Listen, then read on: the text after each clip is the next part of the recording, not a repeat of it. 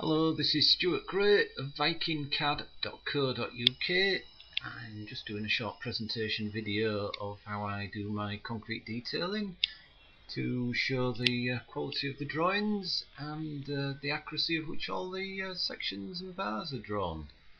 I'm just doing a base here, which I've already put some H20s at 200 in the bottom.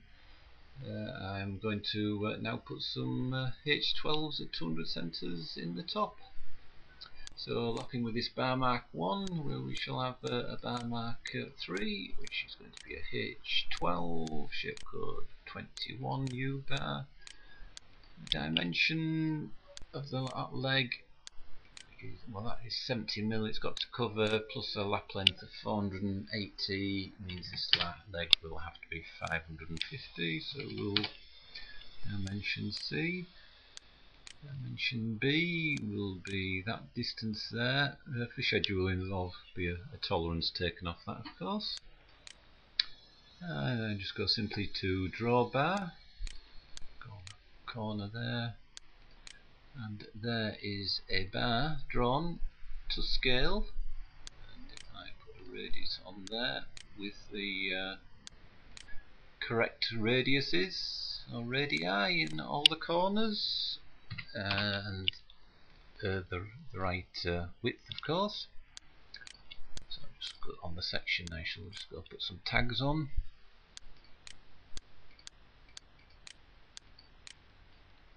Show the ends of the bars.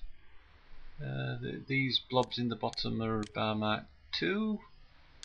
So I shall go to label those. Can place them more accurately later. Okay, so there's a section drawn with my new bar on. Just need to call that off on the plan, and this is going to by selecting the bar, going to call off this bar centers. It's going to be a U bar. I can put any description on the second line. That's I like in there. It will be the T1 level of steel.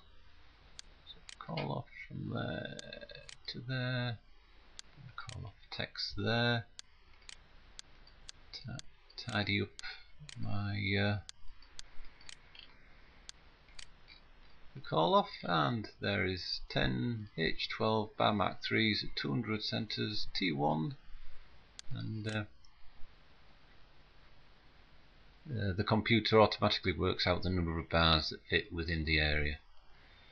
I've not put this lap in a very good position between the bar mark 1s and 3s. I think I should change that. I think we'll shorten it by 100.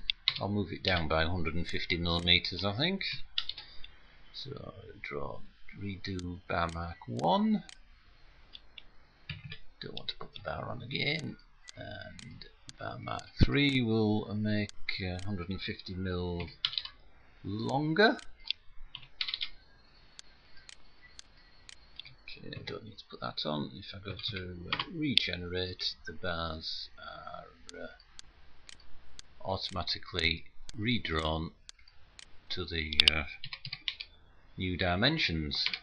I just have to move the tags. Maybe 150 was a bit. No, 150 is quite good. There's the other bars to be put on, of course, and also I make a lot of use of blocks so that every bar mark 1 drawn on the drawing will look exactly the same, even if I change the dimensions at any time. And these section arrows are dynamic blocks, just to make them more consistent and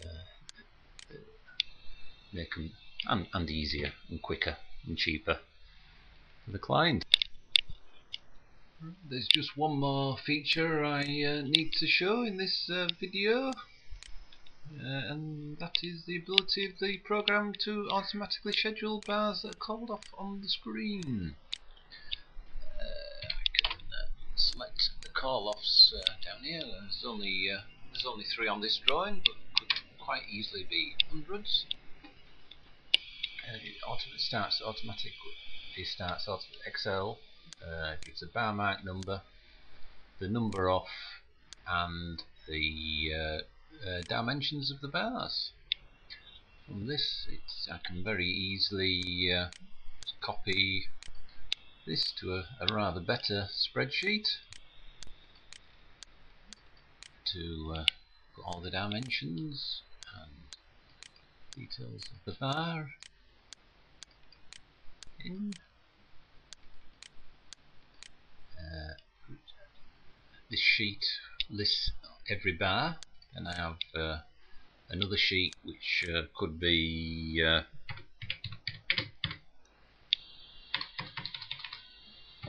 of each base, possibly. Here I need to put the bar mark numbers.